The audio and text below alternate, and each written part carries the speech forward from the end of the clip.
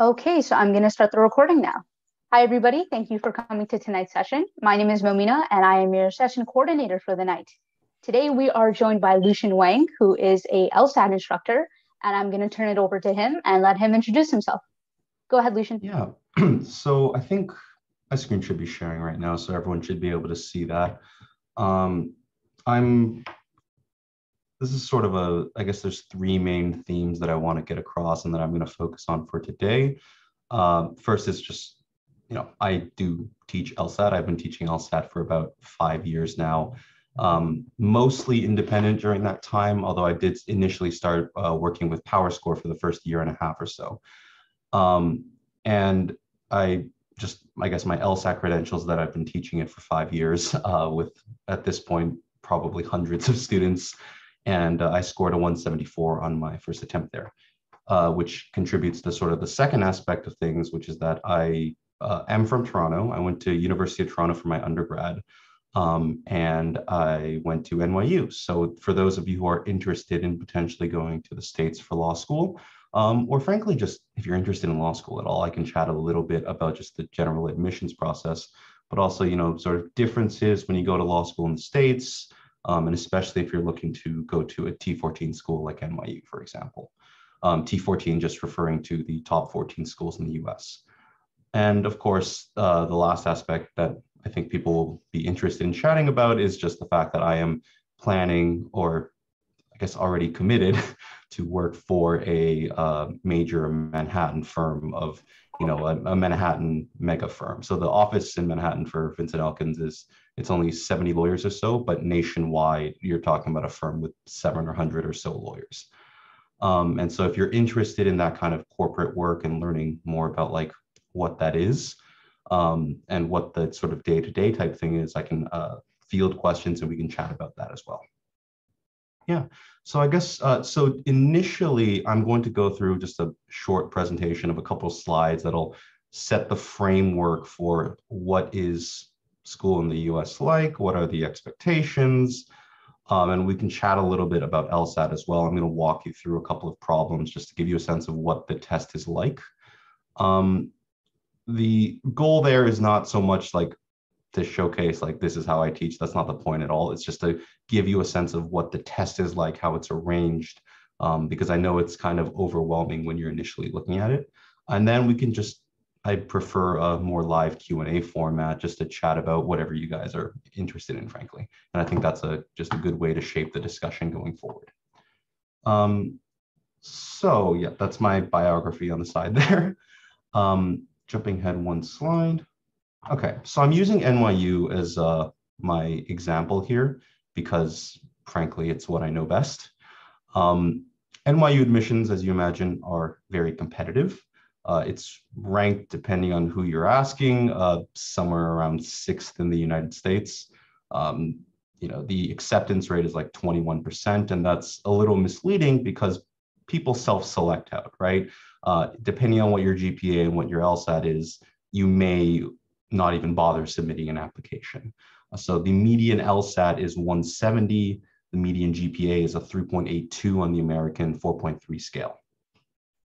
One important thing to keep in mind, some of you may already know this, some of you may not, but LSAT is a standardized test, which means that 170 basically means you are scoring in the 97th percentile. More or less, it means you have to do better than 97% of people on testing. Although, as I'll explain later, it's not quite that simple because they scale it before anyone writes the test. NYU is a very diverse class, 33% students of color, 53% women. And importantly for, I imagine a lot of people watching this video, only 22% enrolled directly after college, with the average first-year student being 25 years old. That puts me on the younger side because I am what law students refer to as a KJD, which basically means you went from kindergarten to your JD without any breaks in between. So I did enroll directly after college. What's kind of nice about the way the Americans have set up their law school is that you can look up something called ABA standard disclosure.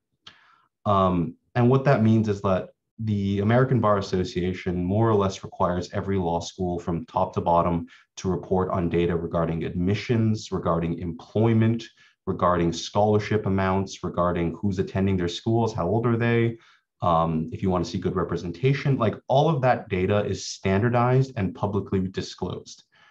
So if you want to know what kind of LSAT and GPA you're going to need to get into Wake Forest, which is a law school, I'm forgetting the exact state, but you can just Google like Wake Forest Law ABA disclosure, and the first result will be its standardized disclosure report, which is a very useful tool because there's something like 200 some law schools in the United States, and you want a way to get standard reporting data. I don't have a good way of doing that for Canadian schools. I've tried, but Canadian schools aren't required to report anything.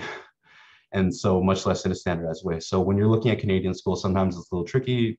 Build an Excel chart maybe, but basically you have to like, sometimes they'll report average LSAT, sometimes they report recommended LSAT, sometimes they report like GPA, but it's letter grades instead of number grades. So the standardization's just all over the place there. But there are fewer schools that you have to consider. With regards to the schools, US schools are much more expensive, and I think everyone here knows this. What I will say is that there are two upsides. One is that private universities like NYU, like most of the ones you have heard of, are, because they're private universities, they don't charge international tuition, they just charge one tuition. So there's no like dual fee structure you have to worry about. And the other nice thing is that usually the scholarship amounts are much, much higher. So you can get a lot more of a discount. I will say the biggest cost for me of being at NYU, well, tuition's a big part of it, but also I'm not paying full tuition, but the cost of living in New York City is fairly high. So in some ways, I'm actually in Toronto right now just because of COVID. And so that does cut down on my cost of living quite a bit, oddly, because I don't have to pay New York City rent. But all of these stats that I'm pulling are from NYU. Some of it's from their website, but most of it honestly is confirmed in their ABA standardized disclosure again.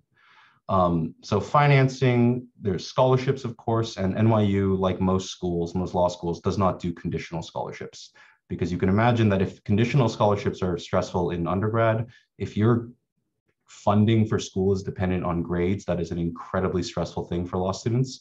And so, of course, NYU has wisely decided that they're not going to do conditional funding, and most law schools in the United States do not either. I know all of this stuff is like NYU specific, but again, it's just meant to show as in like an example of sort of what law school education looks like in the US. And again, you can finance this. Government loans won't get you very far. OSAP does help a little bit, but because it's capped at 7,000, it's not huge. There's bank loans. And actually, although Canadians cannot access US federal loans, there are a handful of schools that will do direct loans for their international students, but they are few and far between, unfortunately. All right, so curriculum. I think Pre-Law Shadowers has a number of events coming up this week with law students who are all too happy to discuss sort of what their curriculum looks like. There's a pretty standardized format. So usually in 1L, whether you're in Canada or the United States, you're going to have to take a course in sort of basic law, like the core foundation of legal study. So stuff like contracts, procedure is stuff like, you know, what are the stages of a trial? And it's a little more complicated in the US, but we don't have to get into it. Torts, for those of you who aren't aware, is usually what you mean when you say you're going to sue someone. So if someone accidentally hit someone else with a car, that's a tort. That's a wrongdoing. Criminal law, of course. Legislation in the regulatory state is what NYU calls it, but this is basically like a government or administrative law course. Some schools will also have constitutional law as a first-year course. Most of the ones who don't will have it as like a thing you must take before you graduate. And then there's something called lawyering, which is other schools will call it legal methods or legal techniques, just like how do you write a memo. and 1L elective, meaning you have some freedom. Like you want to, if you're interested in corporate law, you can get a head start on taking one corporate law course. But your 1L year is very, very rigidly structured. And as I was mentioning to Mamina earlier, your 2L, your upper years are basically not structured at all. Your 1L year, you have all this rigidity to it where you have to take these things. Upper year, if you're not interested at all in corporate law, you can go your entire law school career, so to speak, without taking a single course that involves numbers in it besides contracts. But if you are, that could just be everything you do. And the only thing you have to do with like public law is constitutional law. And there is, I know U Chicago, I think does not require you to even take constitutional law. And so if all you want to do is sort of do business law stuff, U Chicago will allow you to do that. And this is pretty standard whether you're in Canada or the United States. You get a lot of freedom in your upper years to take what you're interested in. Law students don't declare majors. You're just a law student. You don't have to worry about that kind of thing. It's just take what you're interested in. And overall, there's a lot of freedom in how you want to structure and pursue your own legal career, both in terms of the courses you take, but also in your extracurriculars, right? If you're interested in clinics, go do clinics. If you want to do research, there's opportunities for you to do research. If you want to do very little on campus and mostly spend your time biking through Brooklyn, Queens, and Manhattan, you can do that as well, and I can verify that. What is a little unfortunate, though, is the way the grading system works, which is law schools, by and large, do 100% weighted ranked grading, meaning there is one exam or one large essay at the end of your course, and that serves as your grade. There's no homework assignments or anything like that. I've asked the professor why that is, and this is true, by the way, in Canada and the US for the most part. There's some exceptions where like maybe they'll throw in 10% as participation, or maybe they have like a midterm assignment worth 10%, but by and large, it's going to be that final assignment that matters a lot. The reason for that is usually because there is no intermediary between the students and the professor, right? I imagine most people here are attended or currently attending Canadian universities. I myself went to University of Toronto. And so, you're talking about like 1,000-person class attending what is essentially a TED Talk in Con Hall. But in that kind of situation, you have TAs because there are, if you're an undergrad biology student, there are TAs who are master's or PhD students in biology.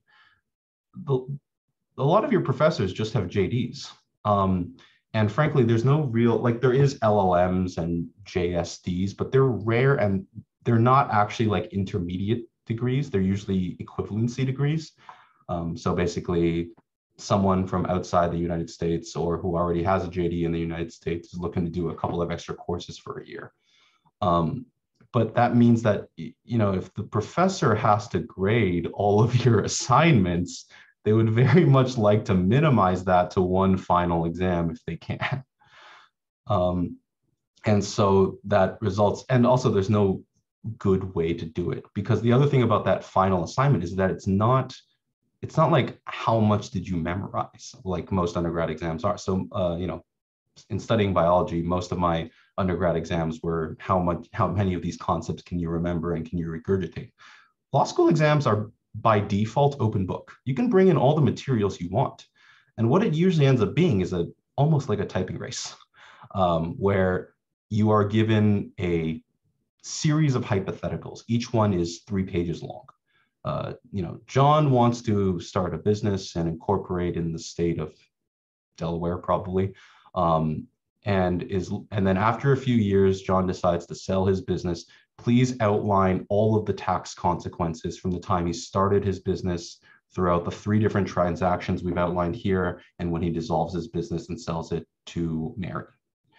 That's the kind of exam you're looking at. It's not, what is section 504 of the tax code, or what part of the tax code permits a qualified business deduction.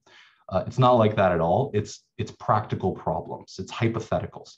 And you can bring in all your materials, but you have 4 hours and you have a lot of material you need to type up and answer. So if you're sort of flipping through your textbook, trying to find the relevant case or statute, you're not going to do very well on that exam.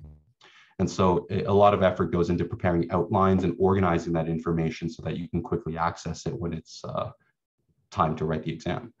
It's also sort of usually ranked grading. So what I've posted there is public information. I'm not breaking any rules showing you it. You can Google the NYU Law grading scale. It is probably going to be the first result that comes up. And I worry this might be out of date, so take that with a grain of salt. I'm worried this might be from 2018, but I don't think it's changed very much. And you can see, like, unlike a lot of schools, there is a clear and obvious curve, right? They tell you what the curve is. They're happy to tell you what the curve is. And this is only mandatory for first year classes and upper year classes of a certain size. But what this is because, you know, when you're writing the kind of exam that I just described earlier, it doesn't make sense to grade students based on like, oh, you got 22 out of 30 correct, you get a B, right? And so this scale makes it hard to fail, but it also makes it a little difficult to do well because it's explicitly ranked grading where it's almost like mentally you're lining up the 90 papers or so in your head and you're saying, all right, the first 9, they're going to get the A. The next 20 after that, they get the A minus. And then the next 30, they get the B plus and so on. Employment. So law is weird in the US because it's extremely bifurcated, which is what I want to get across with this chart that I have here. This is from NALP. I forget what it stands for. Do I have that here? Yeah, National Association for Legal Placement. This is for the class of 2019. And this is the full-time salaries of first-year lawyers right after they graduate. What I want to get across with this is that, you know, you'll hear a lot of information about lawyers, right? Like the average salary is about $100,000. And that is true. Just looking at this graph, first year's average salary is $100,000. But if you look at that graph, no one's making $100,000, right? Everyone's either in the peak at 60,000 or they're at the spire at 190,000. Why does the salary curve look like this? It's 2 reasons.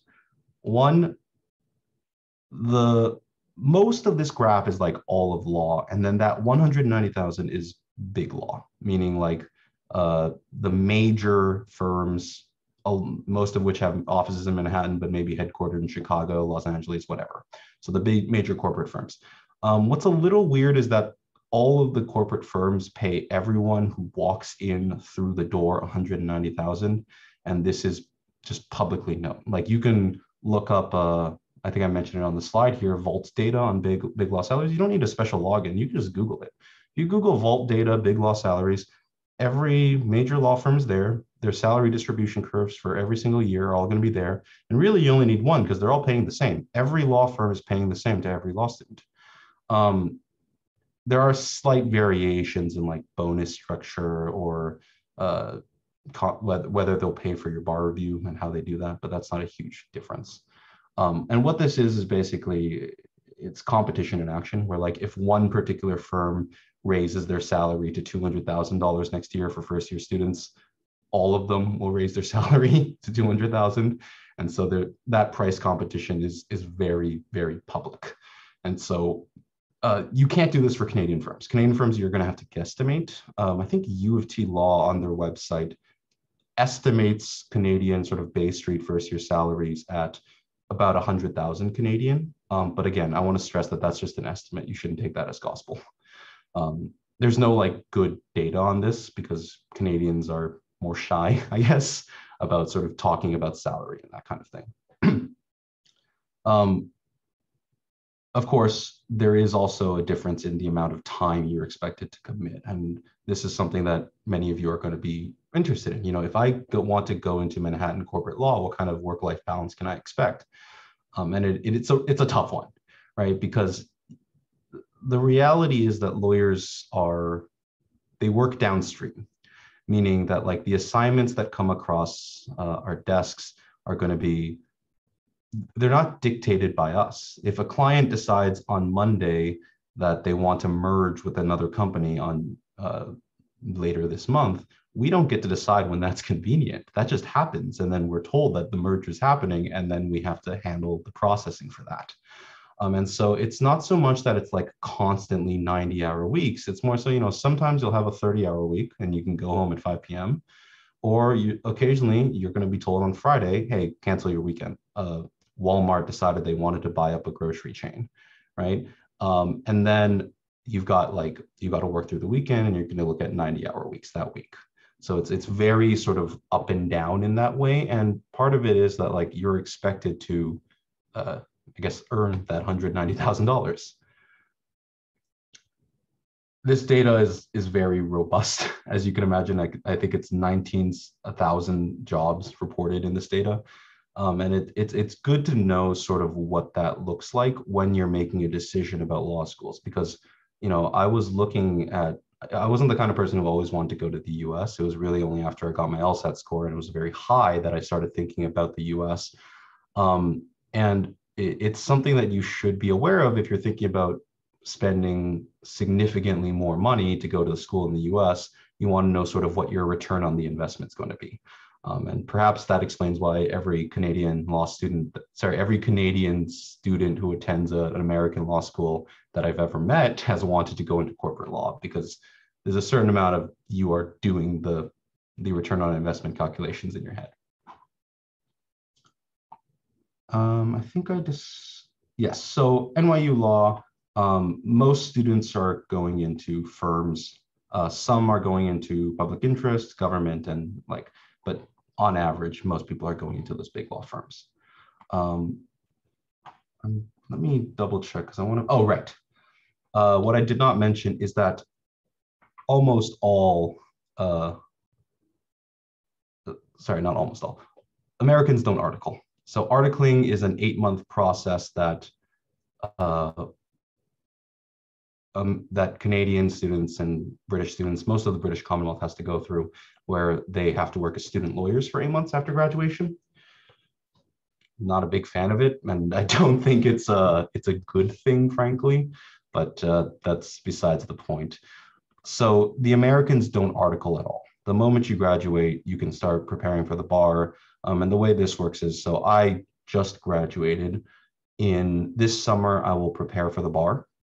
And then after that, so after I prepare for the bar, I will write the bar in July. I don't get my results until like October. And then there's like a swearing in ceremony in February. However, you start working in September, your title is like law clerk or something. The title is not too relevant because you're making the same salary and you're doing the same work. It's just that like they can't call you an associate until the February where you're certified. It doesn't matter too much. The point that I'm trying to make here is that they don't article. And so if Americans don't article, that means you're essentially 8 months ahead of a Canadian law student, which is a huge factor, again, in that return on investment calculation. I think this will come up later on too, but of course, everyone knows that corporate lawyers have a very high attrition rate, and meaning that many people do not stay in corporate law for very long. Now, a lot of this is self-selective. Remember that lawyers, like if the average first-year student is 25 years old, the average graduate is 28. Things happen in people's lives, especially around when they're in their 30s, right? They want to settle down, they want to start families, they start thinking about like what they want to do. And so a lot of people are going to decide, maybe 3 years out of law school, again, the average age would be 31 at that point, that they don't really want to stay in big law and have this sort of up and down schedule the entire time. And so a lot of them will decide to make a gradual exit. And other times it's just the nature of your work as an attorney changes over time. And you may be really good at the stuff you have to do in the first couple of years, but you're not that good at the stuff you have to do in the later years. Or maybe you're a really good attorney, but you're not good at some of the aspects of the job that big law requires of you. And it's not a mark against you. It's just not a good fit at that particular company. I will say, like, everything I've heard from big law is that, regardless of the firm you're at, it's usually like a polite landing. Like, it's not like one day you're fired. It's more like you have a heads up that, hey, you're not getting as much work as like here as you might like. You can see that you're not really the associate of choice for assignments. And you can, people will sit you down and say like, hey, maybe you should look into other stuff. Like they will politely let you know in advance that you don't have too long-term of a future at the firm, which is, it's understandable. And I'm open to that reality. For myself, I want to stay in big law as long as possible. I think very early on. Maybe I won't like it, but I don't have plans to like exit after 3 years. I think a lot of my colleagues do, and that's fair to them. Pay off your student loans, get out. But for myself, like I would be interested in working in it for quite a while, but I'm also realistic where I'm thinking put away some of my salary every year to pay off student loans, put it in savings, because it's not a lifestyle that you can realistically expect to last forever. But even if you exit BigLaw, there are sort of comfortable exit opportunities for you. You might go work for a client because clients actually have their own in-house teams. So BigLaw attorneys tend to work on like the major events in a company's lifespan. So bankruptcy, merging with another company, buying up a company, opening up a new product line maybe, or being sued. These are not things that happen every day. But for the day-to-day stuff, so like employment contracts, developing employee policy, like just regular things or like registering trademarks, companies have their own lawyers for that, like in-house. And so you might go work for them. And it's a much more comfortable, like more 9 to 6 job maybe. Or you might work for a boutique firm. So a firm that specializes in a particular area of law instead of doing every kind of law. And again, comfortable landing, right? Okay, so hiring. And this is where I think the difference between law school and undergrad is most stark. So, I went to U of T, and U of T has, I want to say 50,000, 60,000 undergrads. It's a big school. Law school is not. So NYU has a class of 450 per year, and we're considered one of the larger law schools. 450 students per year. And then you're further subdivided into 90. And so the environment honestly feels a lot more like high school than anything else. The reason for that is because everybody. I did not at U of T because that would be insane. I don't think I knew most people in my program, frankly, let alone the school itself. But in law school, you're walking in the same halls. Most people, at least in your section or your class. You will all, especially in first year, you all have your classes together because you're all first years and you're all attending the same classes. People say hi to you in the hallways. You're just in like one of 2 buildings. You're not like rushing across campus to do classes in different buildings. And so it's a much more collegial environment. And what's more is the name brand of the school affects your hiring prospects. And this is visible if you look at like employment statistics, right? And I want to be clear because I'm worried that can be easily taken out of context. I'm not saying that like these people who go to better schools are better lawyers. I'm not saying that at all. I'm saying that there are sort of pipelines that are set up where like certain schools have connections with certain firms. And so that makes it easier for their students to attend interviews. Where, in 1L, you're talking about like there's reception events constantly. The joke that I've heard is that law students at NYU don't need to worry about dinner for basically between January and March, because there's always a reception to go to with an open bar and an open buffet or table service, depending on what kind of reception event you're talking about. And these are like very nice restaurants. And so that's like a kind of recruiting pipeline that the firms are not going to be able to offer to every school. As well, the firms want to make sure they maintain a connection with each school, and the school wants to maintain a connection with every firm. And so, you're encouraged to go to recruiting events. You're given advice about how to conduct yourself for interviews, for resume development. This is a kind of like connection between you and the school that doesn't really exist when you go to a place, to most Canadian universities, frankly. And I'm picking on U of T because I graduated from there and I can. But I mean, even like a mid-sized Canadian school, you're talking about 20,000 undergrads, right? And so the school cannot possibly give every undergrad like the kind of career development help that a law school can. And so not only are there those reception events, but our hiring doesn't work the way most of the labor force gets hired. So what I've outlined here is basically in the summer prior to your second year. COVID messed this timeline up a bit, but it's likely to return to this. In the August prior to your second year, so you've only done 1 year of law school at this point, you do like a 3-day blitz of interviews. Usually, so in our case, it was like, it's at like a hotel. they rent out all the conference rooms, and then they like essentially book like 10 floors of the suites, renovate all the suites, tear out all the beds, and they become interview suites, or like or like they have like swag bags there. And then you just go and do like 8 to 10 interviews a day. And it's an incredible opportunity. I want to be very clear. It's draining, but like the ability to meet 30 different firms and get FaceTime with lawyers from that firm and have the chance to be considered for a position there is really incredible. But again, it's not something that you can get with every school. And depending on sort of where, what school you go to, you may get a formal EIW like this, you may get on-campus interviews, or you may have to sort of go on your own. And it's a lot more difficult because then you're like sending out resumes and basically you're trying to get hired the way most people get hired for their jobs.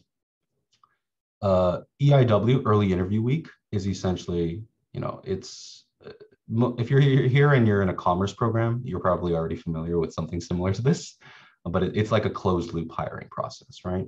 And then I think of it almost kind of like Victorian era dating, where like you meet all these firms like 30 or so over the course of 3 days.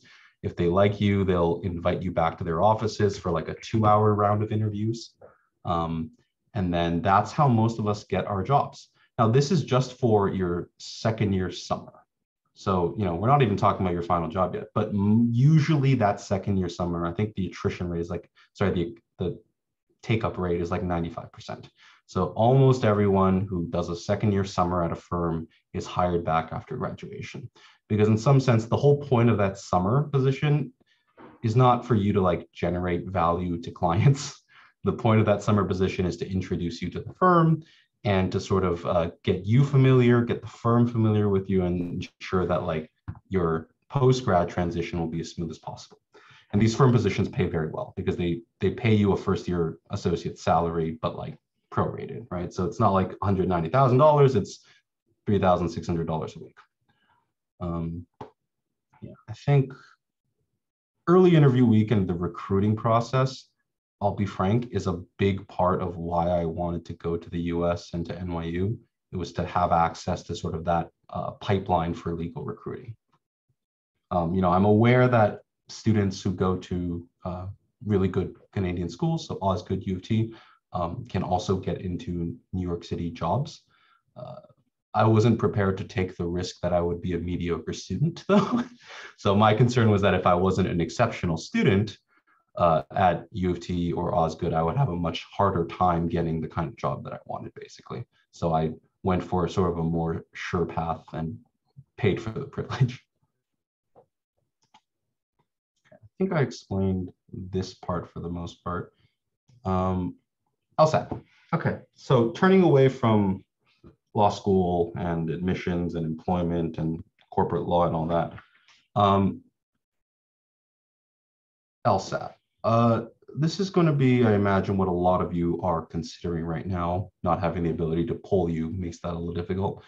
But LSAT is it's a juggernaut to take on for 2 reasons. One, it's not a memorization-based test. So, you know, if some of you may have taken a look at the SATs or ACTs, you may have friends who have taken the MCAT or the GRE. A lot of that it's not pure memorization, not at all, but there is stuff to memorize. LSAT, on the other hand, it could be an open book test. And honestly, I think I'd do worse because I'd be trying to like look at the information, which wouldn't really be helpful. Like I would waste a lot of time looking at notes that I'd written down. But with LSAT, it's more about like learning how to process information, how to organize it, not about like memorizing legal concepts. In fact, knowing the law doesn't help you at all. It's not a legal test. It's not like, you know, what statute governs this rule. That's a bar exam, and that's later on to worry about. There's no law on the LSAT, or at least there's no more law than there is biology. Basically, like law comes up incidentally. And so your goal with that isn't to like memorize these concepts. It's more like math, where you like learn how to use these techniques to solve problems. So you want to try and make sure that you write a diagnostic so you have a good sense of what the test looks like. So a diagnostic is just like, go ahead and Google June 2007 LSAT, which is publicly available on like on the internet as a PDF. And you just go through some problems. Like it's not, and then you download that, you write the test under time conditions, and you have a sense of sort of where your score would be if you took it that day. Now, chances are it's going to be a low score, just because the next part of this is that it's a standardized test, which means that the average person on test day should be scoring a 151, and all else being equal, the average person who has done no studying should be scoring lower than a 151. And so your diagnostic is not going to be determinative. Like it doesn't predict what your ultimate score is going to be like. And also it's just meant to familiarize you with the material, right? So you have a sense of like what a logic game is. You should also make sure to take a curriculum-based approach, which just means, you want to focus on techniques. You don't want to just focus on like burning through questions one after another. And really, ultimately, it's sort of about learning the techniques and using the techniques, not looking for those sort of easy outs, right? You don't want to think of it as like, oh, it's a game where I have to find all the keywords. It's really not. And of course, you want to manage your expectations. I don't mean like expect a good score. I mean like expect a slow rate of increase. There's only 75 questions on the test now. Every single one of them matters even more because they've cut out 25% of it. 75 questions, that means like each one you get correct is an additional point, give or take a little bit. But that also means that if it's going to be standardized, it means that getting an additional question correct on a practice test takes a lot of effort. And you want to focus. So if you're scoring at like a 149, you don't want to think, all right, tomorrow I'm going to score at a 160. No, tomorrow you want to try and score a 151. And then once you've done that, you want to try and score a 152. And then the practice test after that, you want to try to score a 153. I mean, it really is just like a point by point increase to get a little bit better at doing everything at a time, just because the nature of a standardized test is that it's meant to be difficult, because if you sort of jump 20 percentiles, right, that means you've jumped over 20% of the people writing the test. I think just in the interest of time, I do want to try and get to some questions from the audience, if it were. Mamina, do you think that would be good? I know I've been talking for a while. We can open up. No, it's okay. We can open up to questions now. I'll start with my question, which is essentially, I was just wondering, because you were a Canadian student who decided to go to an American law school, if you decide to practice in Canada, is that going to hinder you in some way? Because no American law schools focus on. So there are two things to that. It will hinder me, but not because of the material I studied. So there's an old joke for law students, which is that like our classes are different from our exams, which are different from the bar exam, which is different from practice. And the reason is, this is a question I get asked sometimes, like, do I have to know all laws of all 50 states? Not only do I not have to know the laws of the 50 states, I don't have to know the laws of New York State, except for the bar exam. Because you practice in a very limited area. But what is a problem is that like the Canadian legal authorities, it's not the government, I don't know what it would be. There are like equivalency exams that Americans have to write, where people who attended American law schools, and those can be really burdensome. And also you might have to article when you come back. So that's like a whole other thing that I don't want to do.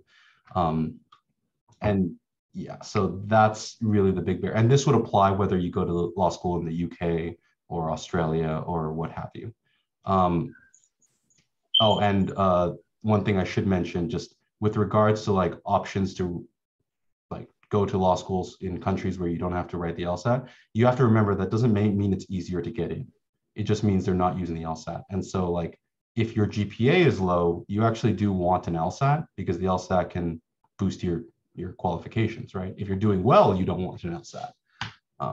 Yeah, but to answer your question, Mamina, the equivalency exams are really what would be the barrier, and maybe like just not having relationships with the firms in Canada. Manar, I think Manar has a question. I'm not sure what the format for taking questions is here. Usually we just have a raise hands function. So yeah, Manar, you can go ahead. Perfect. Hello. Sorry, I am in the car. Oh, there we are.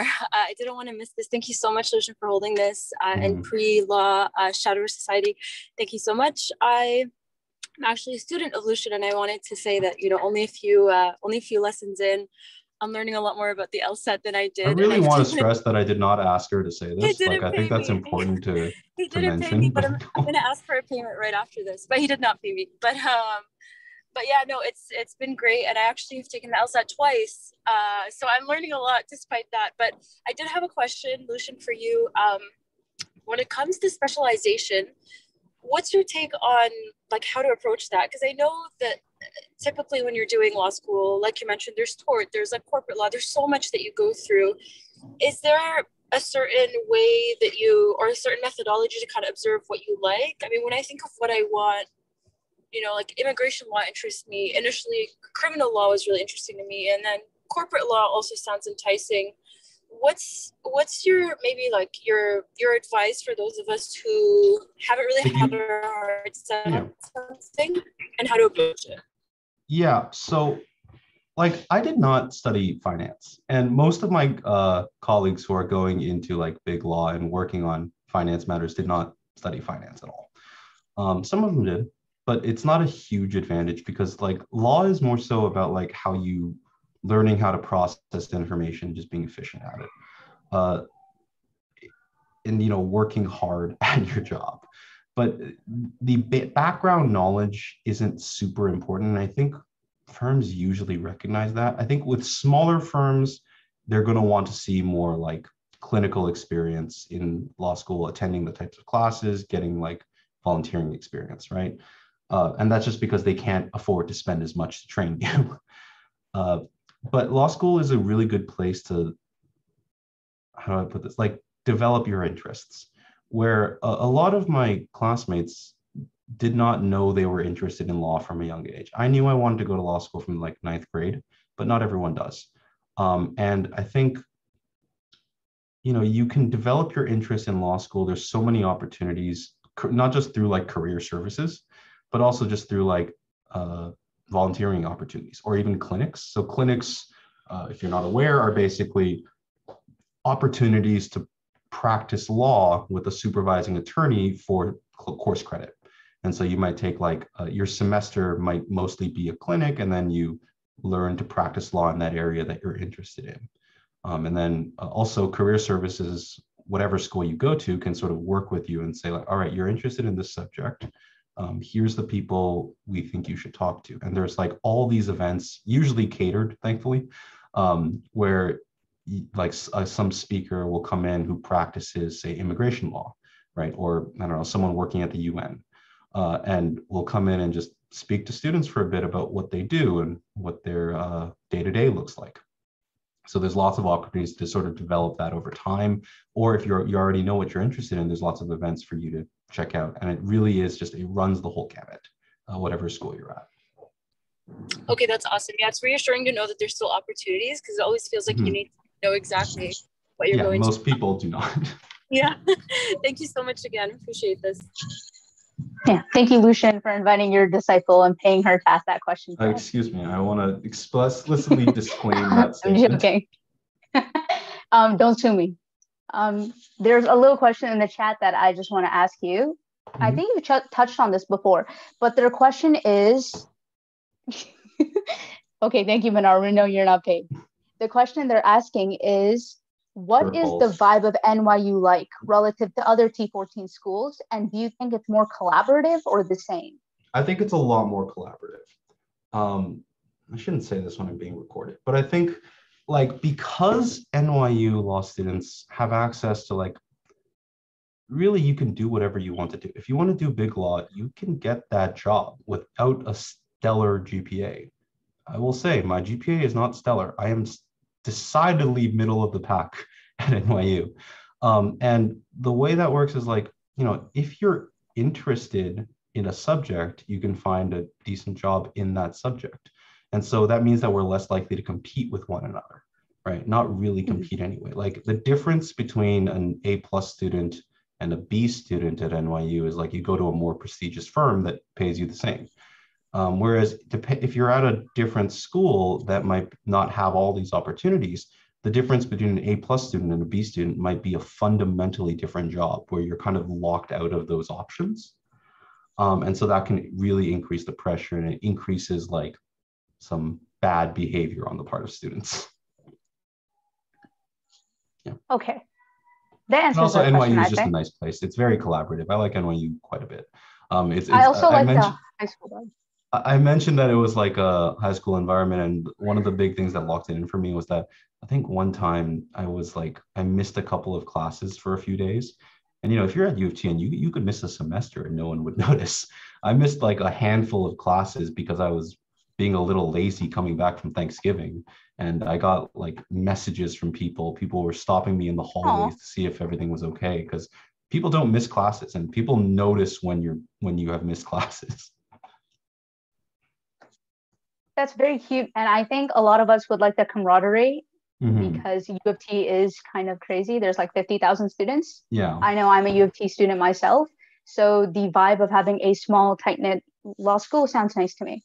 Mhm. Another question someone had was that, do you think it would be more beneficial to go to a less well-known law school per se that is less competitive than NYU because that might make sure your GPA is higher because it's Absolutely less not. competitive?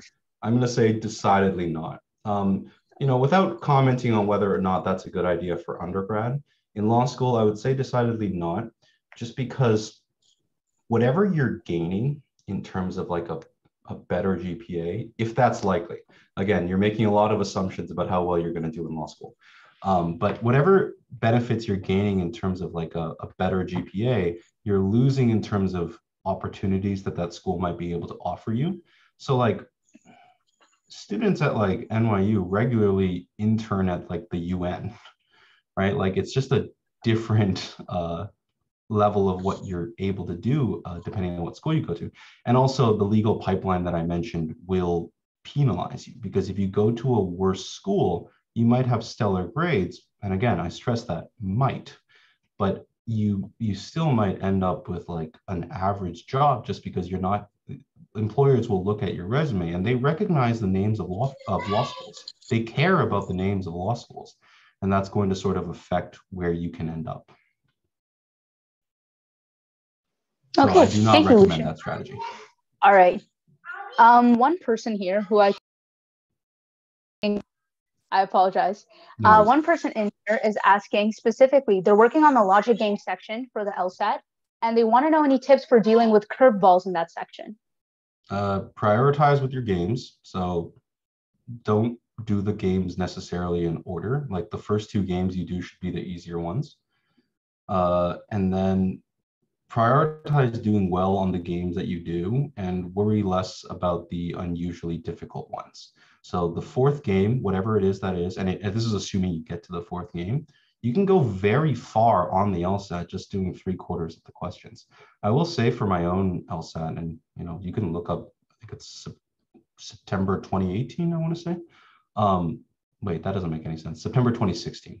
Yeah, September 2016, like the fourth game there is a rare game type. It's like the virus game. And I missed 2 questions on it, but I got perfect on the rest of it. And that's why I can do well, because as long as you do well enough on the easier games, you can afford to sort of leave behind points on the more difficult ones. And all the points are worth the same, even though it may take more time to get some of the points than others. So it makes sense to prioritize the points that are easy to grab. And then, remain calm through the curveballs, because you will be compensated for it. It's a standardized test. So if the fourth game is unusually difficult, games 1, 2, or 3 have to be easier, or maybe it's just an unusually difficult logic game section and you'll have an easier time on reading comprehension and logical reasoning. Either way, like the test, it can only go wrong if you let that sort of poison the rest of your time with the LSAT.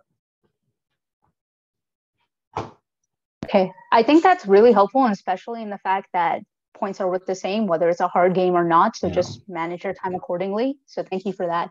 The next person here is asking what the process of becoming an in-house lawyer, does it differ from the US to Canada? For example, if you're a Canadian lawyer, do you stay with big law firms longer than US lawyers would? Some of this stuff I can't, I'm not qualified to answer. So, I can't speculate on whether the average Bay Street lawyer stays with their firm longer than the average US lawyer.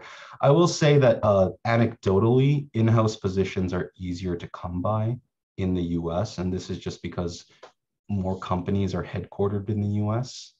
Not only are more companies headquartered in the US, but even the ones that sort of are splitting their time between Canada and the US, their legal teams are often American.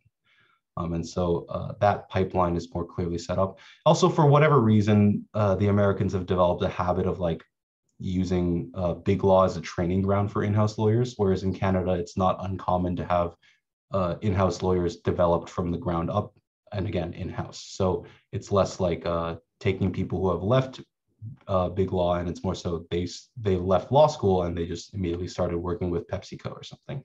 So that changes the way the pipelines work. Okay. And I think the last question that we have for the day is, this person is specifically interested in knowing, how would a Canadian work in the US? For example, you yourself are from Toronto. If you wanted to work in the US, do you need a work visa? Do you need to get citizenship? Like, how does it work? It's surprisingly straightforward. So I will tell you and I asked my law school this, they keep track of this, but every law firm in the Vault 100, so like the top 100 law firms, will sponsor H-1B visas for their students, except for 2, which I definitely cannot name, but there are basically 98 out of 100.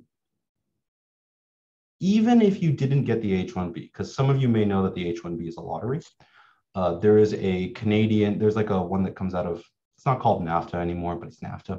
There's like a Canadian-US treaty thing that like allows Canadians to work in the US for up to 3 years. It's a non-immigrant visa. I know this is like kind of dull for some of you, but the point is that like you have that option too. So even if you don't get the H-1B, the H-1B is better because it's longer term and it lets you apply for a green card at the same time. But if, even worst case scenario, if you don't get that, you can get the other one, the TN visa, basically. And then even if you don't get that, just being being a visa student in the US gives you like 1 year of time where you're allowed to work in the US after you graduate. So you have like lots of like multi-layered ways of applying. It's a very smooth immigration process. I will also say like a lot of firms will actually hire another firm, like a firm that specializes in immigration, to handle your immigration matters. So like they not only are willing to sponsor you, they're willing to like pay the cost, basically, like, and make sure that's as smooth of a transition as possible, because it's part of their sort of talent development, recruitment, and management processes. So it makes sense for them.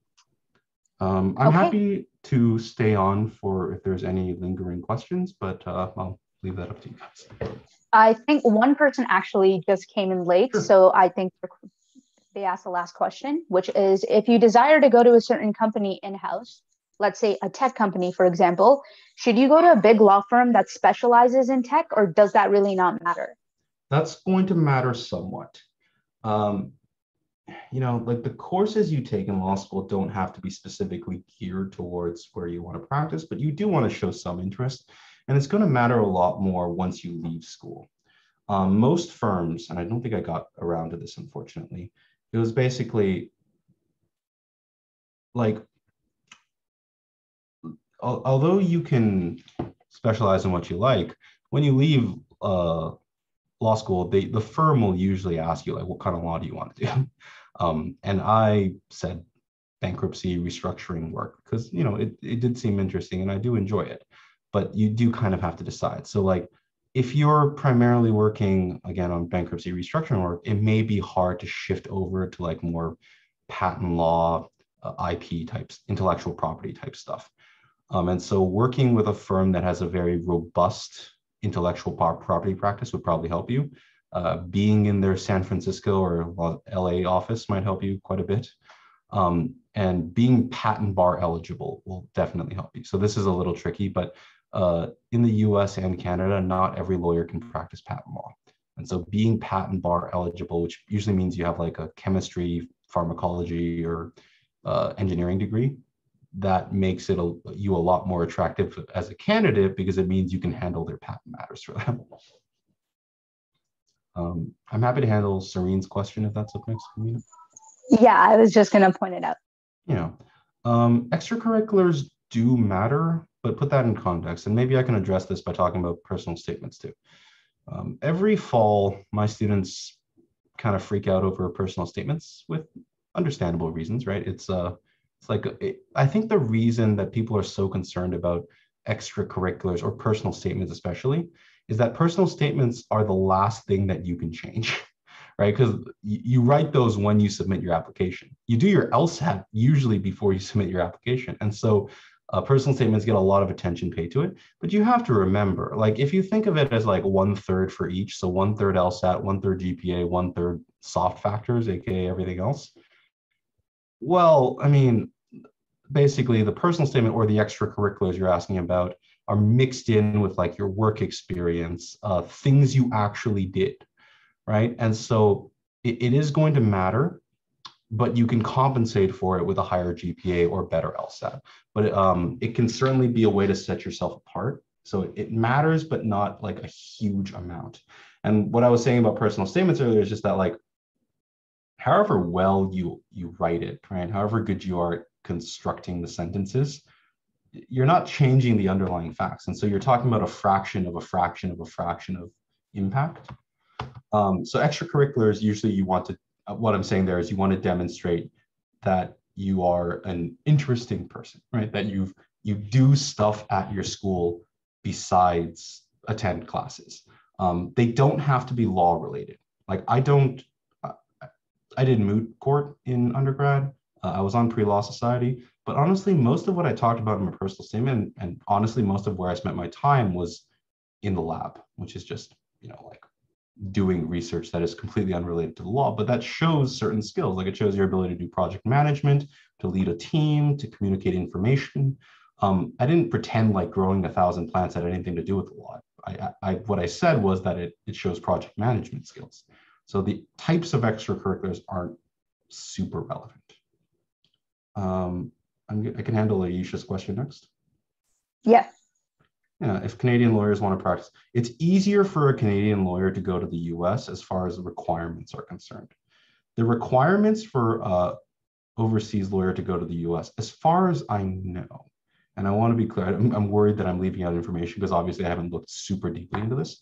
The requirements, I think, are relatively the same. You have to pass the bar, right? If you went to law school in Canada and you want to go become a New York lawyer, you have to pass the bar of the state of New York and all the other tests besides the bar. But it's the same as like a domestic lawyer would have to.